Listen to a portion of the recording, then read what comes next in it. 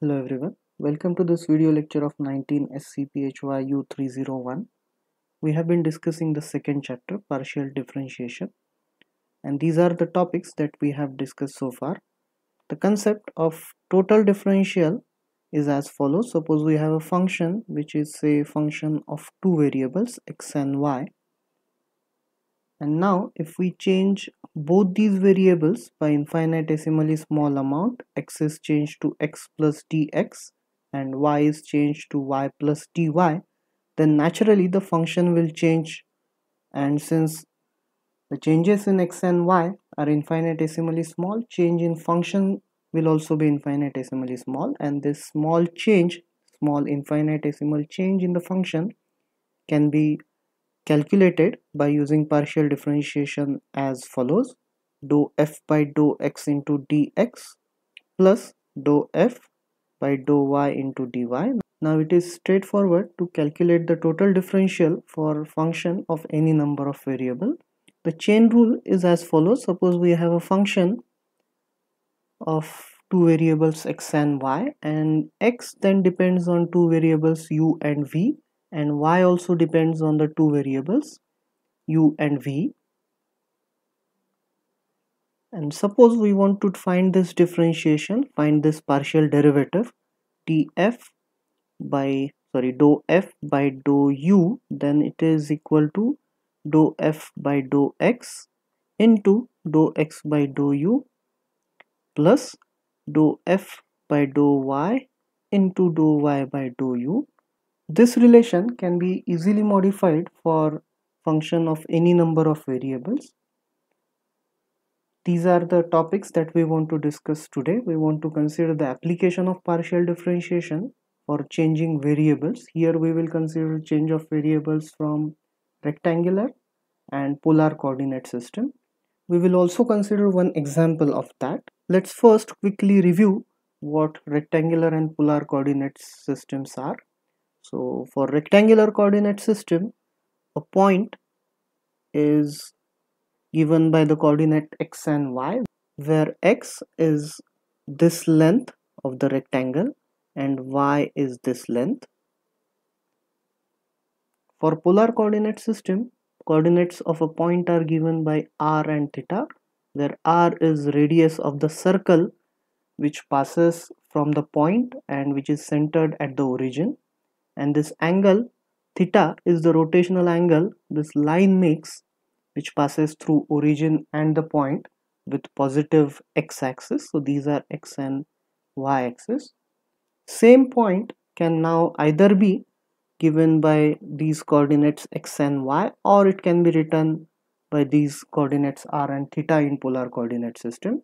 And it happens many times that one of the coordinate system is preferred over other because of its convenience. Let's see how they differ by the unit vector. Suppose I have this rectangular coordinate system with axis x and y, then no matter where I consider the point, unit vectors in this case are same. It is I, which has length 1 and which is directed along positive x-axis, and j has length 1 and it is directed along positive y-axis. Now no matter which point I consider in the plane, these I and j are always same. Their magnitude is naturally 1 because they are unit vectors, and at the same time they also have the same direction irrespective of at which point I consider the two unit vectors I and j. Now, unlike rectangular coordinate system, unit vectors in plane polar coordinate system are given by these two vectors er, which is called as radial vector, and it is always directed radially away from the center of the circle, which is the origin. So this is er for this given point. And the other unit vector called as tangential unit vector has of course length which is equal to 1, and its direction is tangent to the circle, and it makes an angle of 90 degrees, positive 90 degrees with er. Therefore, if we consider this point, er is this vector which has length 1 and which is radially outward from the center or the origin, and E theta is perpendicular to that, making positive rotational angle with ER. Now depending on the point, these ER and E theta now have the different directions. Sorry, this is ER and this is E theta.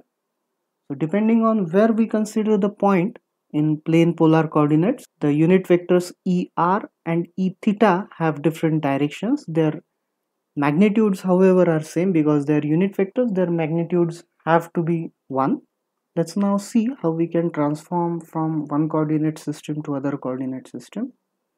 Suppose this is the point with coordinates x and y in rectangular coordinate system and r and theta in polar coordinate system. Then when we are converting from rectangular to polar coordinate system, we know what x and y are, and we want to find out what is r and theta in terms of x and y.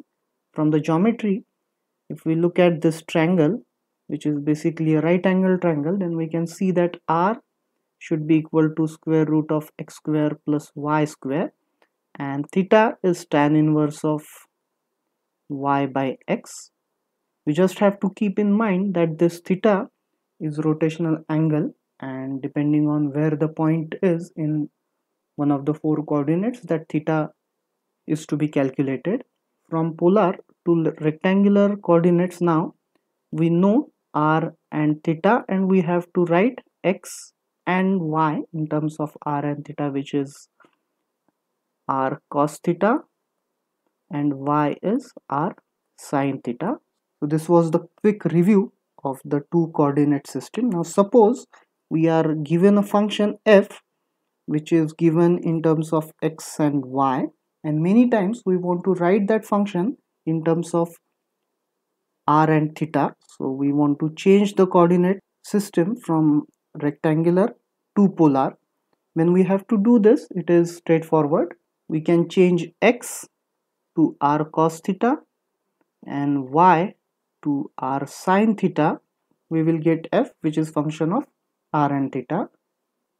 Many times we are given differentials which are rectangular coordinate system. That means we have differentiation of f with respect to x partially, or we have derivative dou f by dou y, or any higher powers where f is differentiated with respect to x and y only. But we want to change the dependence of this function f from xy to r theta, or we want to transform the equation in polar coordinate system, then we want all these derivatives with respect to r and theta. So we want to transform this given differential equation, partial differential equation, with respect to r and theta. This is desirable in many physical applications, and when we have to do it, it can be done as follows. Let's first consider how we can change the differentiation of function which is given as a function of xy and which is differentiated partially with respect to x in terms of r and theta. If we use chain rule here, I can write this dou f by dou x as dou f by dou r into dou r by dou x plus dou f by dou theta into dou theta by dou x. So here once we change x and y in f, we can write this as dou f, which is now function of r and theta, by dou r into dou r by dou x plus dou f, which is written in terms of polar coordinates differentiated partially with respect to theta, into d theta by dx. Now to transform this derivative completely, we have to find out these 2 terms, dou r by dou x and dou theta by dou x. We know r is equal to square root of x square plus y square, and therefore dou r by dou x is equal to 1 divided by square root of x square plus y square, 1 by 2 into 2x. So this will get cancelled. But we have to write the right hand side in terms of r and theta. X is r cos theta and this is r square cos square theta plus r square sin square theta. Therefore, dou r by dou x can be written as r cos theta divided by r into cos square plus sin square will be 1 and this is what we have. So dou r by dou x is cos theta. So this is the one term that we want to find out. We will also need the second term which is dou theta by dou x. Theta or tan theta is equal to y by x and therefore I'll differentiate this relation, this equation with respect to x now, which will give us sec square theta into dou theta by dou x is equal to minus y by x square. So dou theta by dou x is equal to, this is minus y is r sin theta divided by x square is r square cos square theta. This sec square, when I take it on right hand side, it is cos square theta, so this gets cancelled and therefore dou theta by dou x is equal to minus sin theta by r. Now I can plug in these two partial derivatives here in this equation and get dou f by dou x as dou r by dou x is cos theta into dou f by dou r minus sin theta by r into dou f by dou theta. So this is how first order partial derivative for dou f by dou r can be transformed into polar coordinate system. Let's now consider how we can transform dou f by dou y in polar coordinate system. This can be done by using this chain rule, dou f by dou r into dou r by dou y plus dou f by dou theta into dou theta by dou y. Now we need to obtain this dou r by dou y and dou theta by dou y.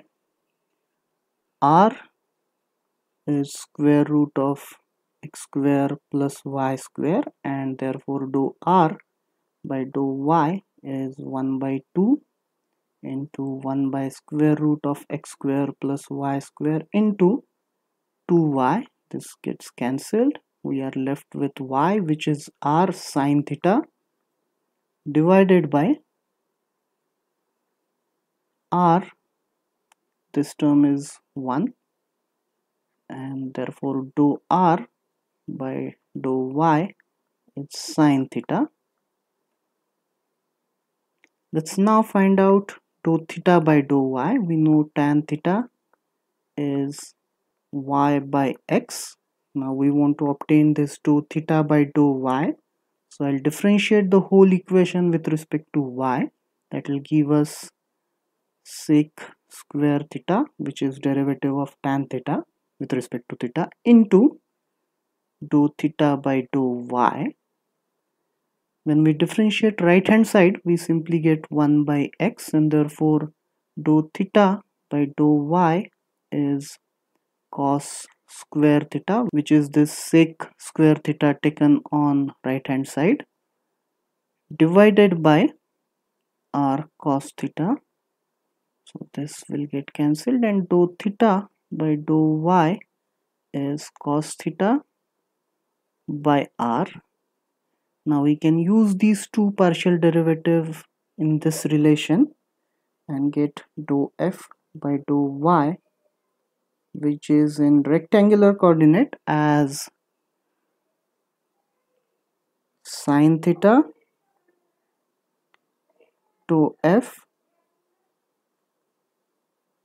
by dou r plus cos theta by r into dou f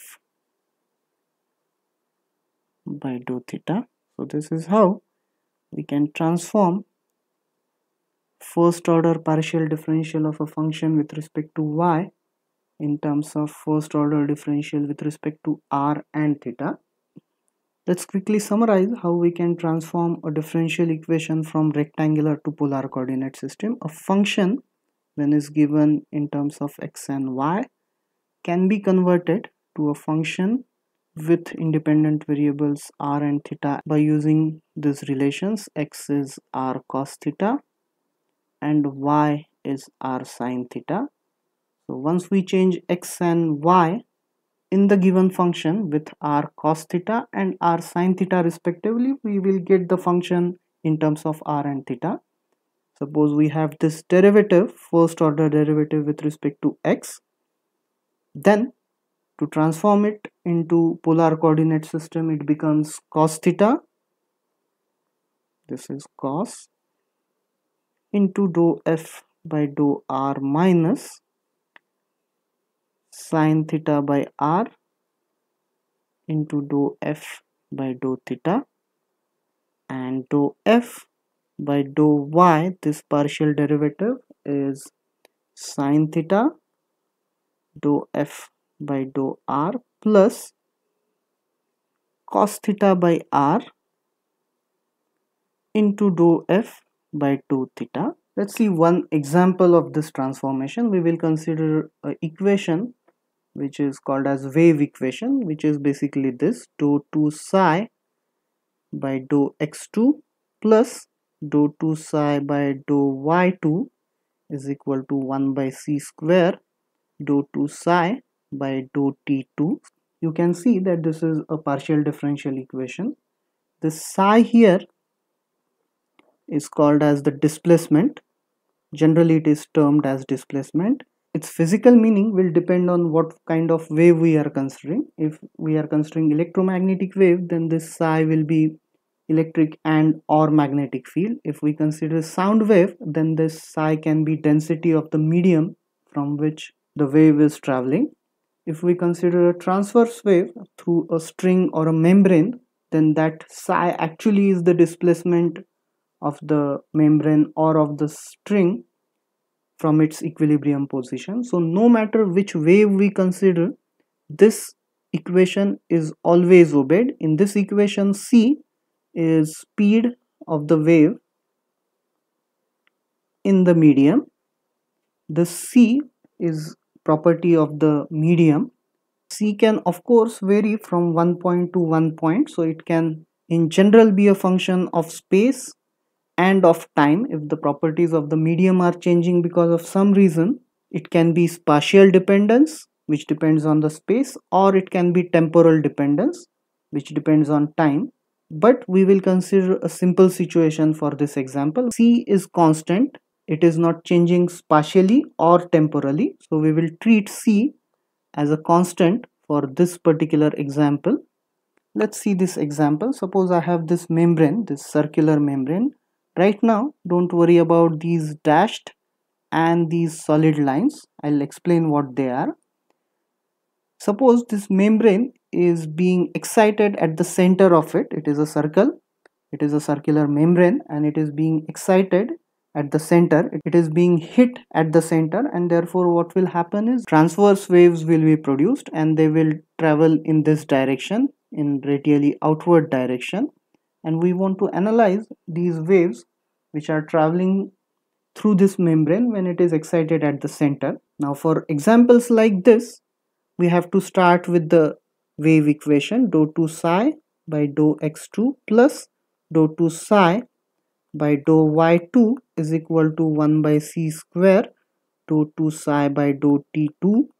Now clearly this left hand side is given in rectangular coordinate system. These partial derivatives are in rectangular coordinate system. We have to convert that equation to polar coordinate system, and why we want to do that, will be clear when we complete the transformation. Let's begin. What we have to do to transform this to polar coordinate system is we have to write these partial derivatives dou 2 psi by dou x2 and dou 2 psi by dou y2 in polar coordinate system. We have to change these variables x and y to r and theta.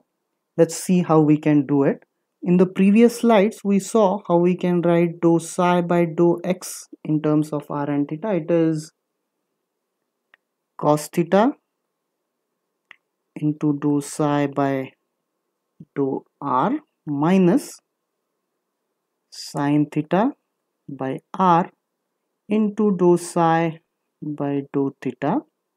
Now we want to transform this second order partial derivative, however, which is equal to partial derivative of dou psi by dou x with respect to x. We already have dou psi by dou x here. Let me call that this is a function g, and therefore dou 2 psi by dou x2 is actually dou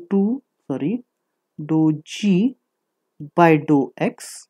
This dou g by dou x can be transformed as cos theta into dou g by dou r minus sin theta by r into dou g by dou r. Now to get the second order partial differentiation, which is basically dou 2 psi by dou x2, I have to plug in these as g, and what I get is this cos theta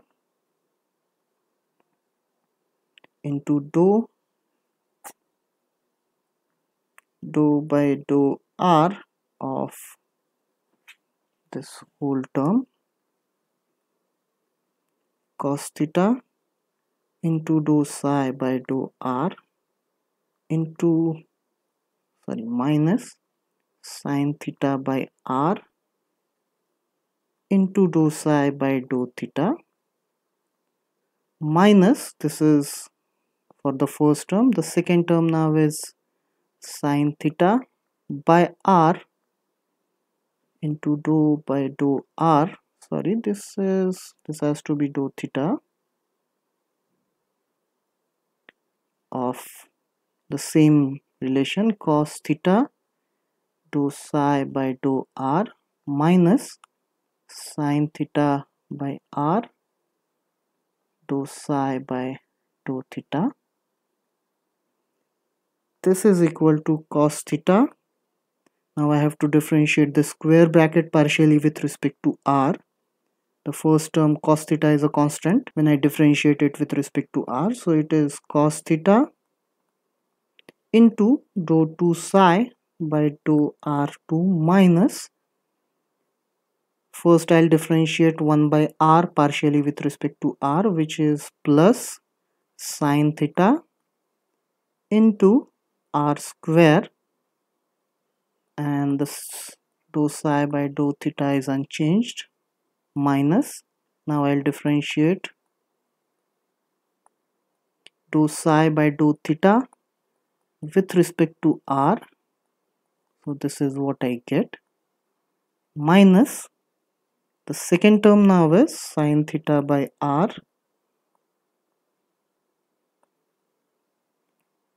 This is now, first I'll differentiate here, I'll first differentiate cos theta with respect to theta, which is minus sin theta into dou psi by dou r.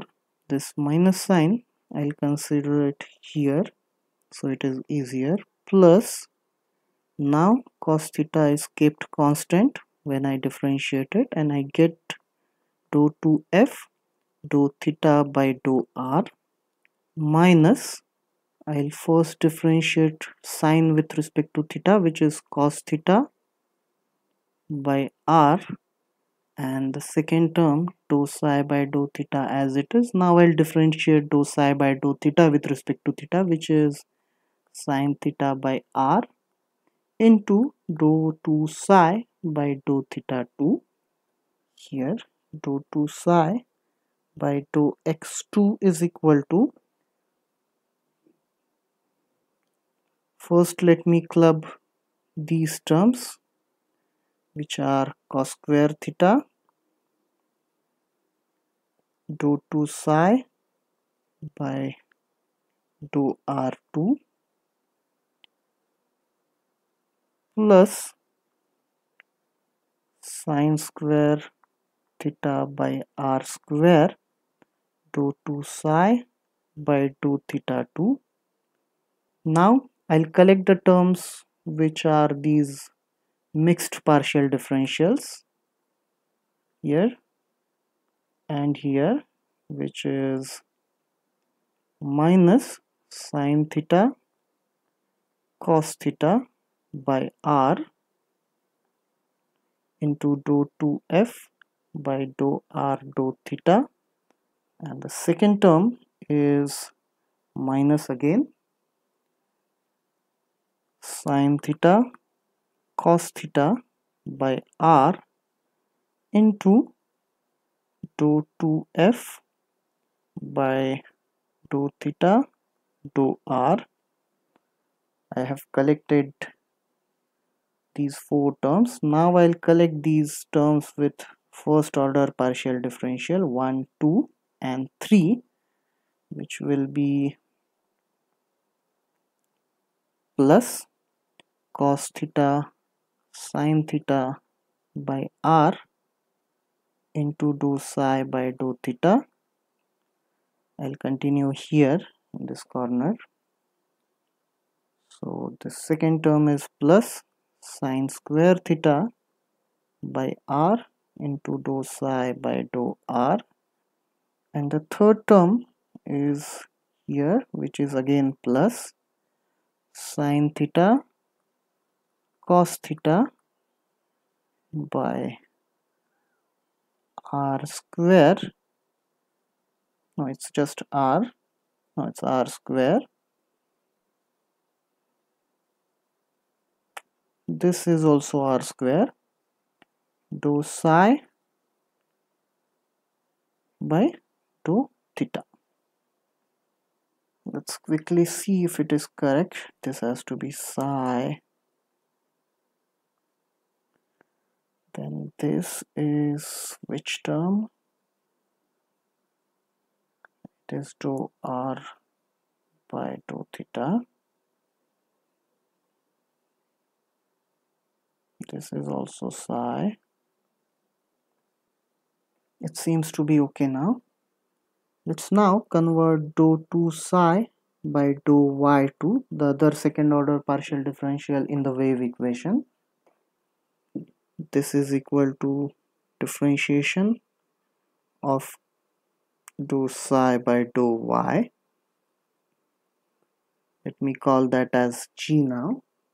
Now g we have already used, so let's call it h, where h is dou psi by dou y, which we have derived in one of the previous slides, which is sine theta dou psi by dou r plus cos theta by r into dou psi by dou theta. Therefore, dou h by dou y, which is basically dou 2 psi by dou y2, is equal to sine theta. This is dou h by dou r plus cos theta by r into dou h by dou theta. Here I am simply using the equations for first order transformation that we have derived. Here the function is h, which is this right hand side. Now we will plug that right hand side into this equation to get sine theta into dou r of sine theta dou psi by dou r minus or plus cos theta by r into dou psi by dou theta. This is h, remember. The second term is cos theta by r and and that is partial differentiation with respect to theta of h, which is sine theta dou psi by dou r plus cos theta by r into dou psi by dou theta. Now let's first differentiate this term with respect to r. Sine theta is independent, so what we will get is sine theta into sine theta as it is, and differentiation of dou psi by dou r with respect to r partially is this, plus now we have two terms which may depend on r, and therefore we have to use UV rule. Cos theta however is same, so I'll first differentiate dou psi by dou theta with respect to r, which is dou 2 psi dou r dou theta plus, or it will be minus because I am differentiating 1 by r with respect to r. It is cos theta by r square into dou psi by dou theta plus second term I'll write here is cos theta by r into, first I'll differentiate this first term with respect to theta. Now both these terms can depend on theta, and therefore first let's differentiate sine theta with respect to theta, which is cos theta, second term as it is, plus sine theta, and differentiation of dou psi by dou r with respect to theta is dou 2 psi dou theta dou r plus, now we have to differentiate this term which is also a product term. First let's differentiate cos theta, so it is minus sine theta by r, and the second term is unchanged, plus now let's keep cos theta as it is, and differentiation of dou psi by dou theta with respect to theta is this. So let's again club all the terms which are second order non-mixed derivatives, which will give us sine square theta dou 2 psi by dou r2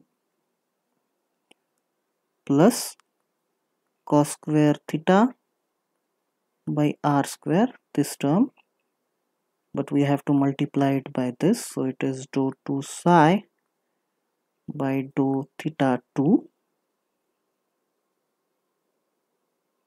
plus, now let's collect these mixed second order derivative 1, 2,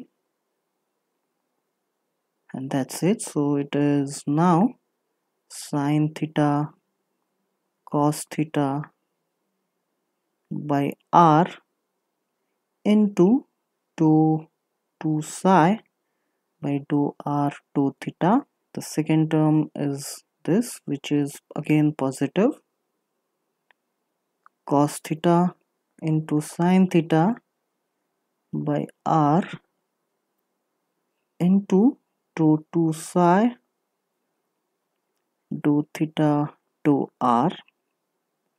Now let's collect the first order differentials 1, 2 and 3 plus, first let's write this term which is sine theta, or minus, this term is negative, minus sine theta cos theta by r square into dou psi by dou theta.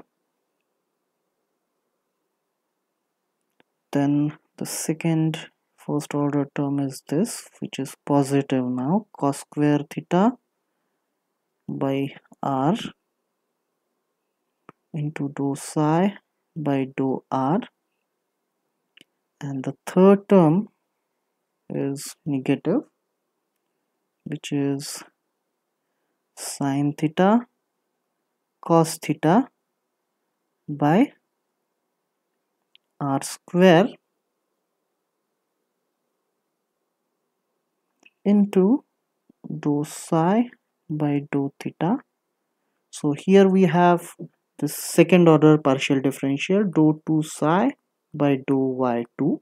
So on this slide we calculated dou 2 psi by dou x2. Here we have dou 2 psi by dou y2 and we have to add these two terms. So wave equation is this dou 2 psi by dou x2 plus dou 2 psi by dou y2 is equal to 1 by c square. Remember c is constant, that is the case we are considering, dou 2 psi by dou t2. Now I can plug dou 2 psi by dou x2 and dou 2 psi by dou y2 from the previous slides, and when we add them what we get is this dou 2 psi by dou x2 plus dou 2 psi by dou y2. I'm leaving it to users to do this addition, but many of the terms will get cancelled and the only terms which are left in the addition are these dou 2 psi by dou r2 plus 1 by r square dou 2 psi by dou theta 2 plus 1 by r dou psi by dou r. Now you can convince yourself that these are the only terms left. Now we will rearrange these two terms here. If I differentiate partially with respect to r, which is r d psi by dr, what we get is first r differentiated, so it is just 1 dou psi by dou r plus r into dou 2 psi by dou r2. From this what I'll do is I'll multiply and divide these two terms by r. So what I get is dou 2 psi by dou r2 plus 1 by r dou psi by dou r plus the second term, which is double differentiation of psi with respect to theta, is as it is. So this is equal to 1 by r into dou 2 psi by dou r2 plus dou psi by dou r plus the second term is 1 by r square dou 2 psi by dou theta 2. Now this is nothing but this left hand side term, and what we have is 1 by r dou by dou r of r dou psi by dou r plus 1 by r square dou 2 psi by dou theta 2. So this is the left hand side of the differential equation, and therefore when we convert this equation, this wave equation, in polar coordinate system, what we get is this 1 by r dou by dou r of r dou psi by dou r. Remember here we cannot take this r outside this differentiation because it is being differentiated with respect to r, it depends on r, plus the second term is 1 by r square dou 2 psi by dou theta 2 is equal to 1 by c square dou 2 psi by dou t2. So this is the wave equation,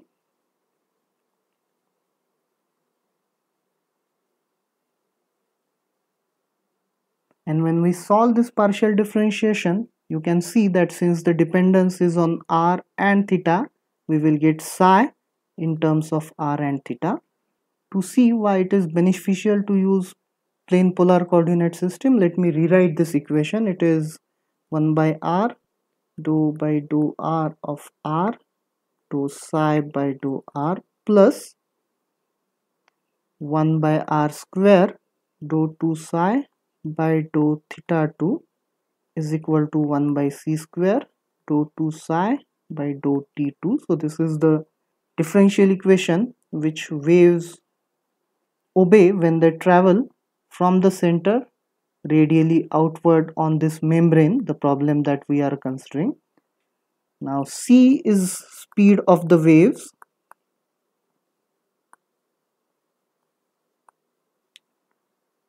and we are considering the situation where c is constant. Now due to symmetry of this situation, you can sense that this psi dou psi by dou theta or dou 2 psi by dou theta should be equal to 0. Why? Because due to the situation, psi should be independent of theta, and therefore in this situation when we write this wave equation, what will happen is this second term is equal to 0, and therefore we will have one less term when we solve this differential equation. That equation will boil down to this.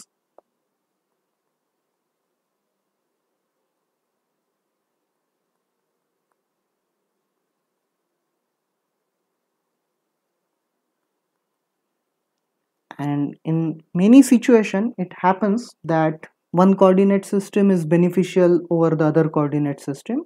The same procedure can be extended for three-dimensional space where we want to change the dependence from x, y, z to r, theta and phi, where we are converting from Cartesian coordinate system to spherical polar coordinate system. Let's quickly summarize. We first consider how we can change from rectangular to polar coordinate system. Now in similar way we can change coordinate system from polar to rectangular. To do this transformation we have to write dou f by dou r in terms of dou f by dou x and dou f by dou theta. There will be these functions here, and similarly dou f by dou theta is to be transformed to dou f by dou x and dou f by dou theta. I am leaving it for you to do this, and we then considered an example where we used only this first order transformation to get the relation for second order differential also, second order derivatives also. That is all for this lecture. This was the last video for this chapter, partial differentiation. From next lecture we will start with the third chapter, which is vector analysis. Thank you for watching this video.